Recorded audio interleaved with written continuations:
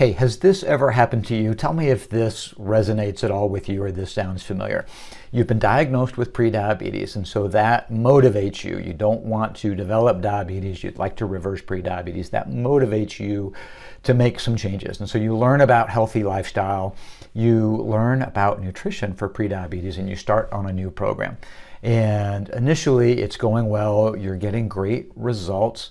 And then something happens, usually about 3 to 6 weeks in. Something happens, something changes, and it becomes hard for you to get the results. And generally things will disappear with either a flame or a fizzle. So a flame, one day you just say, oh my gosh, this is too hard, I can't do this anymore, and everything falls apart over the course of a couple hours or a day, and you're no longer following the program. Or perhaps it's more with a fizzle, where one day you just say, oh my gosh, I don't remember when I stopped doing that program, but I'm not doing it anymore. And you realize that you have slid backwards to where you started, or oh my gosh, sometimes even a little bit worse. Any of this sound familiar? Well, hey, if it does, I want you to know that you are not alone. We're going to talk about what to do. So hey, I am Dr. Topher Fox. I'm an endocrinologist in Superior, Colorado, and I am passionate about helping people with prediabetes do things, the right thing to do, and then how to follow through on those good intentions consistently. Because in this world, we are taught that we just need to know the right thing to do and then use our willpower, use the strength of our mind to be able to choose to do that consistently over time. Yet every study that's ever been done on willpower, that's been done on this approach, shows us that it doesn't work. It doesn't work for you, it doesn't work for me, it doesn't really work for anyone. And so we need a better approach. And so what I'd like to do over the next 3 of these videos is introduce you to some tips about nutrition, or really a system for how to think about nutrition for prediabetes. Because the internet would like you to think that nutrition for prediabetes is really complicated, right? And there's all this different information that's available on the internet. So much of it is conflicting and confusing. And many people just tell me, hey doc, just tell me what I should eat. I don't know what to eat. Just tell me what I should eat.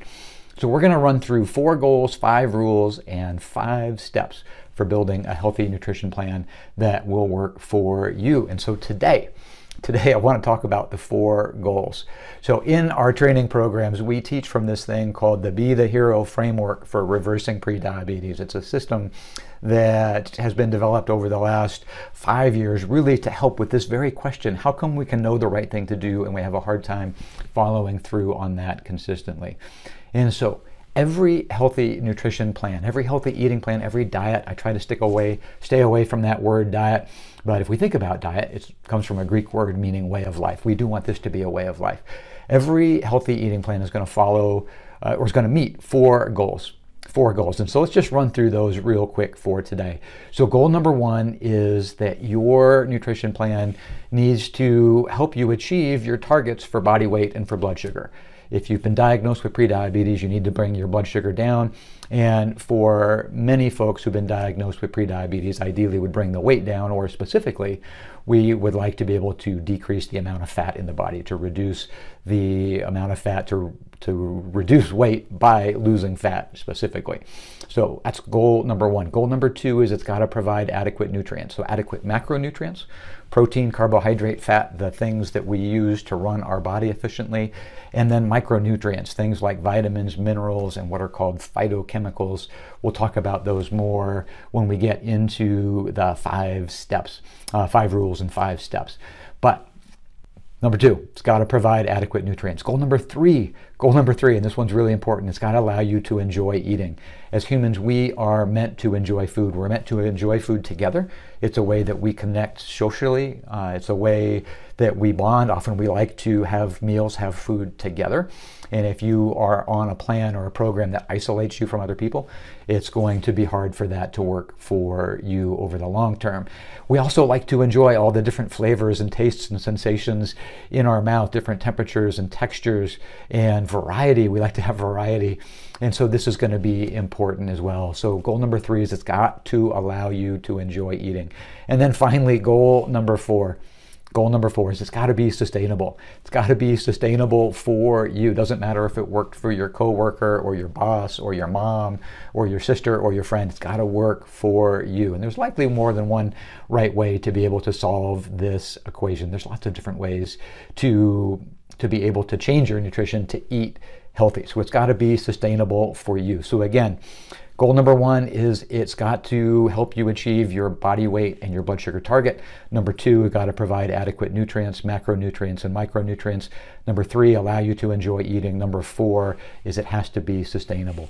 And if you think back to programs that you've tried in the past and perhaps got results for a time and then slid backwards, they didn't work for you over the long term, when you think back, you'll find that if you think about these 4 goals, that likely you missed on certainly one and likely more than one of these goals.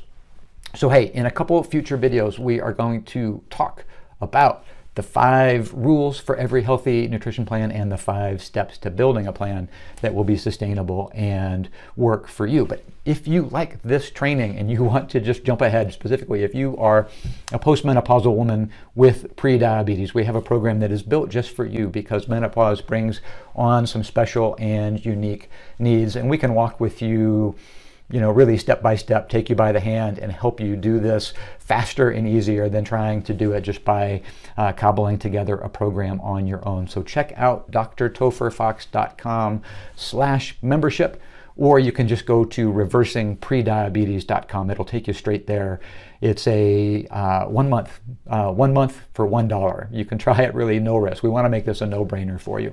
So check that out. First month for $1. It will take you through a 12-week step-by-step plan to help you get results. We have weekly training, weekly group live training with myself and my nurse practitioner, Sarah Stato, 2 people who are just passionate about helping people be at their best through healthy lifestyle. So I hope you'll check that out. Reversingprediabetes.com would be the easiest thing to type into your browser. Or hey, just click the link that is up there or down there. And until next time, I wish you peace. Hey, glad you're here. Take care.